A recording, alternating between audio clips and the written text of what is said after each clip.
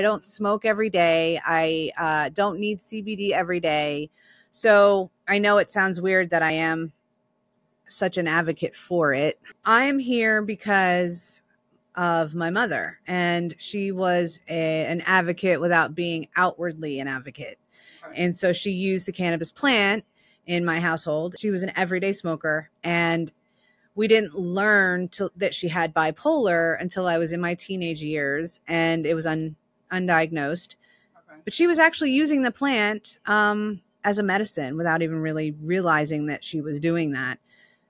She actually passed away in 1999. Her doctor, she was taking bipolar medication, which was still kind of, figuring out what works for your body. But she was taking medicine and it seemed to be working. And she had fallen down the stairs, and there was a fill-in doctor, and her doctor was out of town. The fill-in doctor, over the phone, without seeing her, prescribed her a medication, which I'm not going to say.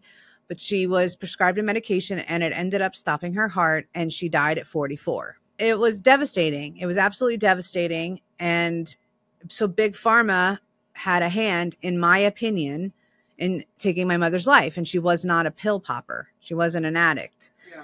So for me, I always want to look for the alternatives to using pills, because I believe that Big Pharma makes more money keeping you sick than making you well. Code Green Plant.